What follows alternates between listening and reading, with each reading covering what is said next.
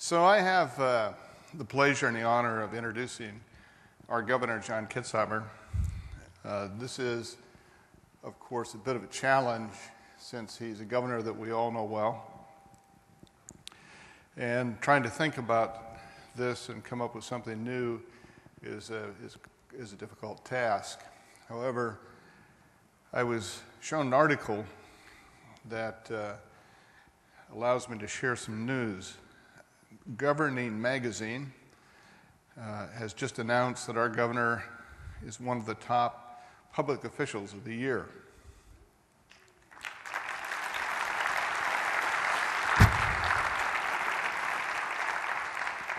One of the interesting comments in the magazine is that the governor has fostered a remarkable series of bipartisan achievements that Washington could only dream of. And I think you heard the other part of that team out here earlier as to why that's been able to happen in Oregon. The magazine points out that when the governor took office, he confronted a $3.5 billion revenue shortfall, as well as a House that was evenly divided between Democrats and Republicans. In Washington, D.C., that would have been a recipe for gridlock. It doesn't even have to be evenly divided. In Salem, it became the basis for a remarkable series of bipartisan achievements on education, healthcare, and economic development.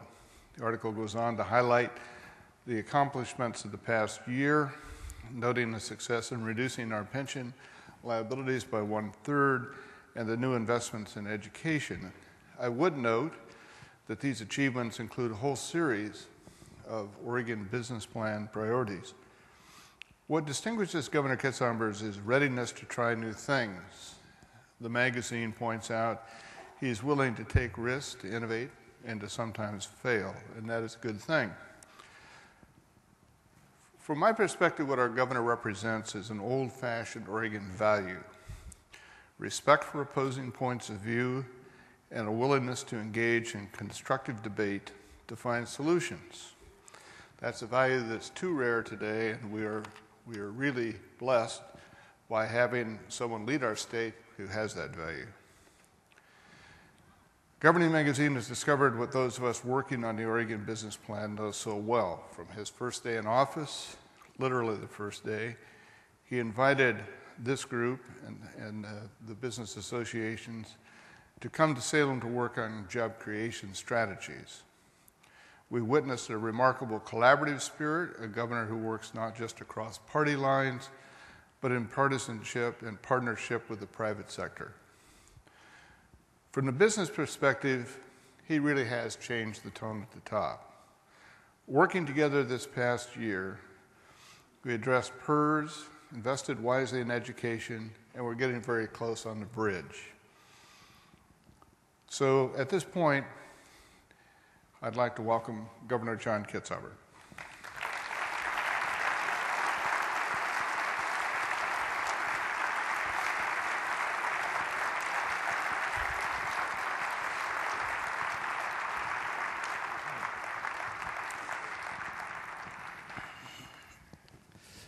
Governor, they have us in these comfortable chairs on the idea that this is going to be a coffee table chat. So I'm going to start out by asking you to make a few remarks, because I know you had some comments that you wanted to lead off with. Well, I'd like to just reflect over the past 3 years. The first one of these conferences I came to was in 2010, and as John said, we had an unemployment 2% higher than we have right now, this very closely divided legislature, and an enormous deficit. And I think a fairly polarized state as well. And what was really remarkable is that we had the Oregon Business Plan. We actually had a blueprint that gave us a frame and a context for many of the things that we did, and we had a tremendous group of legislators and leaders on both sides. If you think about what we've done in 3 years, we've obviously did erase the deficit in a very civil way that resulted in getting our credit rating increased from AA to AA+ at the bottom of the recession. We have created 60,000 jobs. We've reduced unemployment by 2%. We had the second fastest growing state economy in the nation in 2011, the third fastest last year. And we've done some very remarkable things in education. The speaker spoke to one of them. We've revamped our entire early childhood system. to try to ensure that all of our children, regardless of race, regardless of geography or income or home language, are ready to learn when they get to kindergarten. I think that's probably the most important investment that we can make to create the kind of workforce that we heard about earlier today. I think the healthcare changes we've made are going to be truly revolutionary. We're obviously experiencing some whitewater right now, but we shouldn't confuse the website with the exchange. On January 1st, there will be well over 100,000 Oregonians who don't have health care today who will have very good health care in January. And that is a huge accomplishment. And they're going into coordinated care organizations that have reduced the rate of medical inflation by 2%, which is saving hundreds of millions of dollars for Oregon. So I think the question really is, what do we need to do going forward? And I think there are several things. First, we need to continue to implement the education reforms that we have addressed. We need to continue to move our healthcare reform into the private market so we can save those dollars, I think, for our private sector businesses as well. And I think we need to address the fact that although we have created 60,000 jobs and we need to create another 60,000 jobs, by and large, many of those jobs are at the top and the bottom of the economic ladder. And so the next phase of Oregon's economic recovery has to seek to ensure that we reach out to all Oregonians and that we try to stop the wage stagnation that's really eroding the middle class and widening the income disparities and the opportunity gap, and quite frankly, leaving a whole generation of Oregonians with a very real prospect of having a lower standard of living and a shorter lifespan than their parents. So it's a very real issue, and it's a very rewarding and actually humbling to be part of an organization that has put on the table not only an abstract goal of reducing poverty, but this year has produced a Pathway to Prosperity paper that tries to take that and turn it into an action plan so that we can, make sure that everyone in this state really has an equal opportunity to enjoy the prosperity that all of us deserve. So thank you for being here. Thank you for letting me be a part of this great adventure.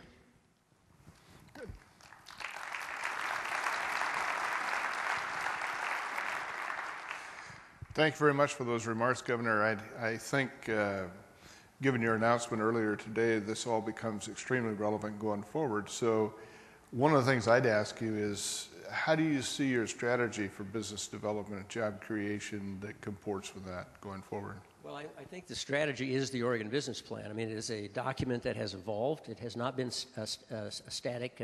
2 years ago, 2.5 years ago, you didn't have a poverty goal.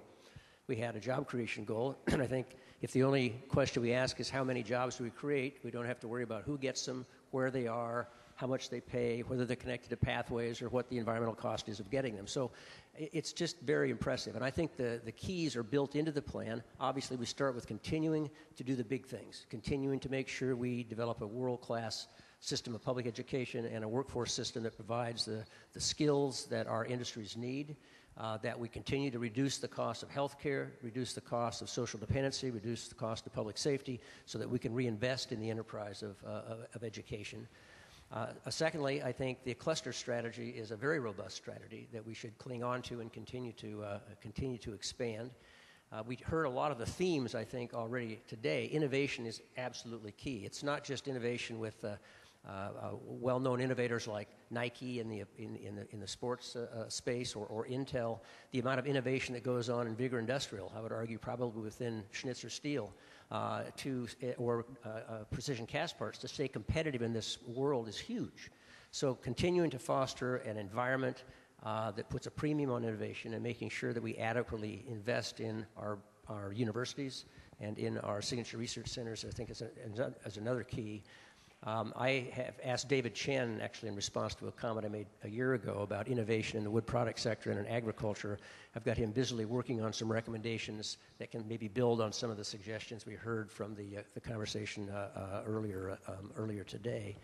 And I guess the final piece of this, which is obviously controversial, I do think it's time to take a much more thoughtful and intentional look at our revenue system. Both in terms of its stability, which is, I think, probably its single biggest problem, its lack of predictability for financing public services, and to some extent for the business community, that we have not in decades really asked ourselves, are the incentives and the aspects of the tax system aligned with what we want our economy to look like 10 or 15 years from now rather than what it used to look like?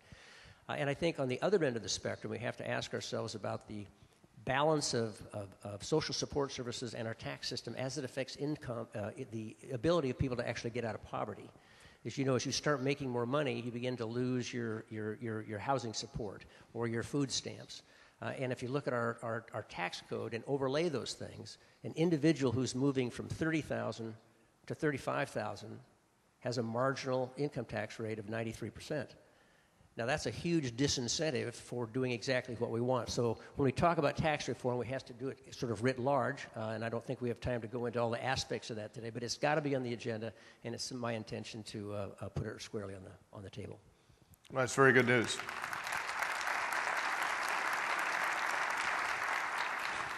One of the other things we talk about is the export-related nature of our economy and the importance of those jobs.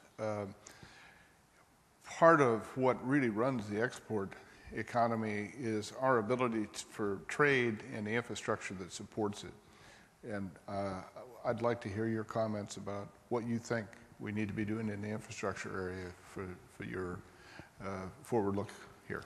Well, I think we know that Oregon is one of the most trade-dependent states in the country, and so there's a number of things we're doing today that I think are very important to continue or develop. We had the STEP program, which is now, I think, the trade promotion program, but we had an initial investment of about $438,000 in matching grants, and it generated $28 million in new revenue from small businesses who are actually able to access trade shows and trade promotion options. So we need to really continue to do that. I think one of the clear pathways for some of the small businesses that are about to become big is developing access to these very large markets, particularly in Asia. In relevance to the comments we heard earlier about the natural resource sector, and particularly Patrick Kreitzer's comments about a food cluster, Oregon, I think, continues to be the only state that is authorized to export blueberries into the Korean market, which has grown from, I think, 1.1 billion to about 2 billion over the course of a year. So there's some huge opportunities, I think, for our natural resource industry in that traded sector space. I think one of the issues that's very troubling to me, and I've been involved with it, although somewhat behind the scenes, is the whole specter of losing our cargo business out of the Port of Portland, which would be absolutely devastating. Some of our lumber companies, I could mention a few of them, that make specialty lumber that is almost exclusively exported to China. If those materials have to be trucked up to Tacoma or Seattle, they're going to be put at a severe competitive disadvantage, and those are creating jobs in rural parts of the state.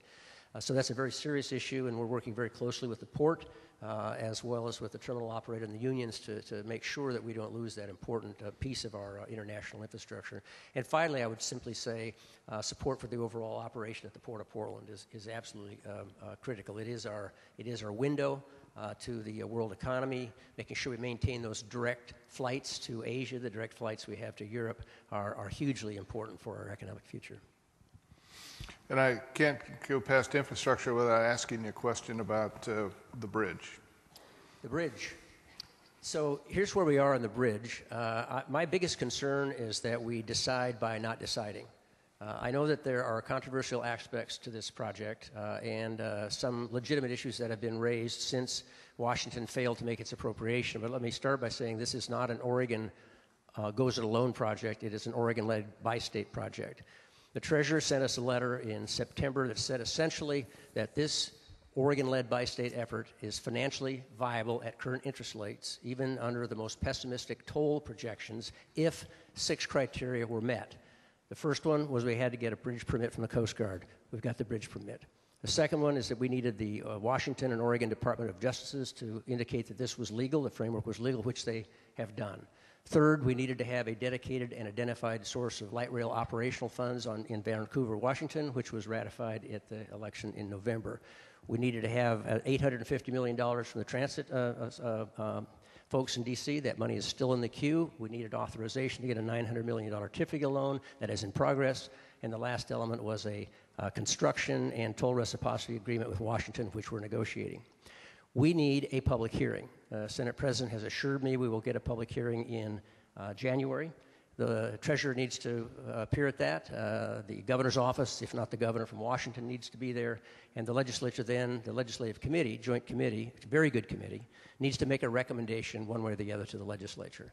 I think that it is a project of such importance, whether you support it or not, that if we're not going to do it, we need to make a conscious decision that we're not going to do it.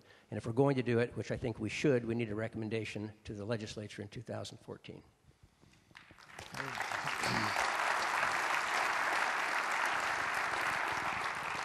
Well, I know this group and the Oregon Business Plan really supports you on that.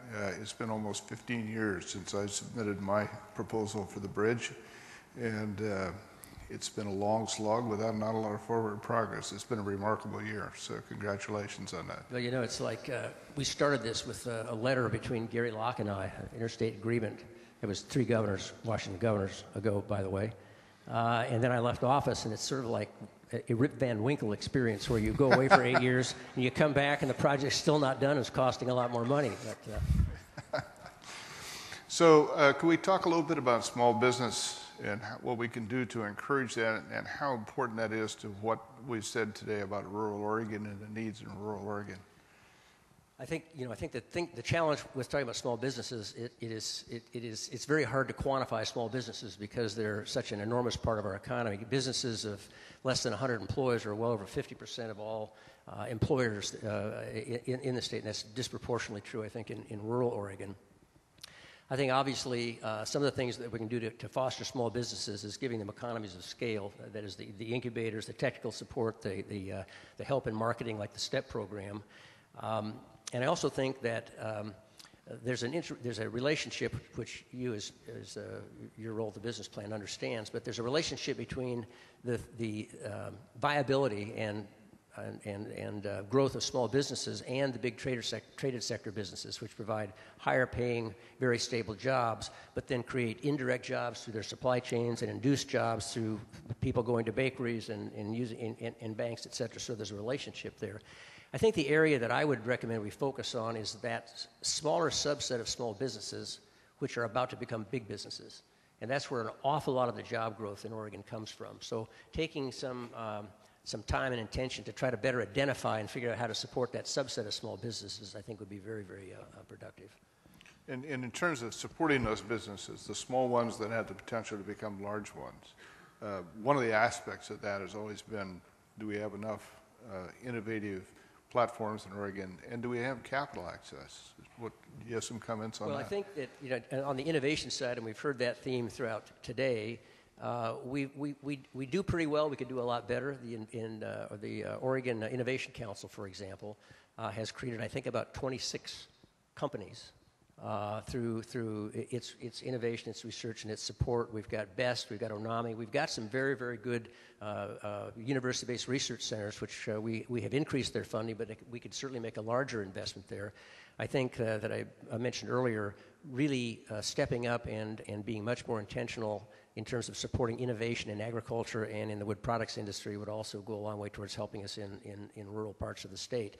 And continuing to foster better relationships between, and we heard some of the comments today, between our universities, OHSU and Intel, for example. And I think the great opportunity we have here, we also heard Dr. Drucker talk about it, is the $500 million Phil and Penny Knight challenge. So assume we have $1 billion. I think the challenge there is to figure out how you leverage that. If we can leverage the small $15 million investment in the Oregon Innovation Council to 26 companies, can you imagine what we could do with $1 billion well spent? And I'll just add this, and I don't know whether it's feasible or not, and I had this conversation with Joe Robertson and Dr. Drucker when they came down to Salem, hat in hand. Just a look, want the state to be in a little bit with the infrastructure, which I'm sure we will. There's got to be a way to figure out how to take some of that research and spread it around the state of Oregon. There's got to be a way in this day and age to try to figure out how to leverage that $1 billion, obviously, to move upstream and address the causes of cancer, which Dr. Drucker eloquently suggested. But in the process of doing so, create economic activity that's not just at the South Waterfront, that's in the waterfront in Coos Bay, that's maybe somewhere in eastern Oregon. I don't know what that looks like, but there's an opportunity, it seems to me, for us to think about how to take this incredible gift and this incredible opportunity and leverage it into not only curing cancer, but addressing that third goal of the Oregon Business Plan. Now, that leads to one of the comments that people have made about our experience in Oregon with incentives and subsidies, and whether or not that's something that we've learned some lessons from, and what your plans are about that in the future. Well, having just signed an agreement with Intel, I plead guilty. I think that it would be nice if every state would disarm and that no one would compete for businesses. I think that's unlikely. So I think the challenge is, how do you develop incentives that are highly targeted to the industry you're trying to help, and don't sell the farm? I think with the tapering off of the Betsy, which was a real problem, we have an opportunity to rethink, I think, our whole set of incentives here in the state of Oregon. And I think that should be one of the things on the agenda of the Oregon Business Plan going forward. I will say, however, that there is no incentive that can make up for a poorly educated workforce. There's no incentive that can make up for unreasonably high and escalating health care costs. There's no incentive, I think, that can make up for loss of the natural wonder, which is one of the things that attracts people to Oregon as well. So when we think about incentives, we need to think about the economic side, be very intentional and targeted there, but we also need to think about sort of the fundamentals, the basics that we're doing quite well right now that are also very important incentives. Well, one of the things that we talked about during your transition after the election was the business environment in Oregon, and true or not, the view of many people that it was a negative business environment. Can you comment about how that, in your view, has been addressed? Well, I think you have to change the tone at the top, which is, I think, was your first recommendation to me as right after I got elected. And I think we've tried to do that. I think the legislature has contributed enormously to changing the tone. That is a state where the legislature and the state government is about getting things done, not bickering on partisan lines. I think the stability, the changes we made to accommodate both Intel and Nike, which did not cost the state anything, but provided that certainty, that stability, is very, very important. And I think the work we're doing on the regulatory reform, regulatory streamlining, is another one that provides that certainty for investment. And the work on the regional solutions, I think, is another that really begins to focus on regionalism and regional priorities. I do have to say, though, that I think it's important that we not become prophets of our own bad news, or propagators of our own bad news. We need to tell the story that we don't have a bad business climate in Oregon. Ask Nike, ask Intel, ask Daimler Trucks, ask Garmin, ask Pioneer Seed, ask Schnitzer Steel. I mean, there are things that we can do better, but I think that we need to also boast about what we're doing well, and the fact that we've had some very significant traded sector companies make a conscious decision to stay here, invest here, and expand here. Tillamook, Creamy would be another one. So let's celebrate what we've done. Let's say we got more to do, but let's be very positive about where we've come in the last 3 years. One of the things that we were trying to do with the format that we had for the summit this year was to talk a little bit about parts of the economy in the state that outside of the urban areas people don't really know a lot about. There's a lot of really interesting and innovative growth that we can build on across the state, including, as you heard earlier, a number of comments about the food cluster idea. And I would ask you, and you heard, I think, Senator Ferrioli, I believe it was, mention some ideas about innovation in using incentives in a different way to help some of those things in a rural area. Is that something that has some attraction for you? Yeah, it does. When I was in the legislature, I represented rural Douglas County for 14 years. I guess I still do in a different capacity. And, you know, it's Southwest Oregon and many parts of Eastern Oregon are really disadvantaged because they have been a natural resource-based economy, and they're having enormous difficulty, which is, I think Greg Cantor mentioned, really does affect all of us, I think morally, but certainly economically as well. Our strengths, I think, are both agriculture and wood products, and I do not believe for a minute that you can't have a robust sunrise wood products industry in this state without abandoning long-term environmental stewardship and conservation values. But I do think it requires looking at the landscape in a different way than we have traditionally looked at it. I've had conversations with Ed Ray about creating a marine research crescent that would go from Corvallis all the way down to Port Orford. There's the Newport facility, the NOAA facility down there, and that has some extensions down in Coos Bay. So there's some real opportunities for a marine economy innovation and research in that area. I think Patrick's comment about the huge potential of creating a much more robust food cluster, starting with our natural and tremendously diverse agricultural community would be another one. I think maybe it was Patrick that mentioned this idea of trying to parallel the growth and development of our high-tech companies with the incubators, right. with the research, with the R&D, would be another very good priority to focus on. Because I think if we are going to achieve that third goal of the business plan, we're going to have to figure out how to lift up rural Oregon, and we're also going to have to figure out how to lift up minority contractors and those who have English as a second language, and make sure that this is an economy that benefits each and every one of us. We are perfectly capable of doing it. This business plan is mature. We've changed it every few years, and this is the opportunity, particularly with some of the new construction and big investments that are coming in, to really be true to all three goals of the Oregon Business Plan.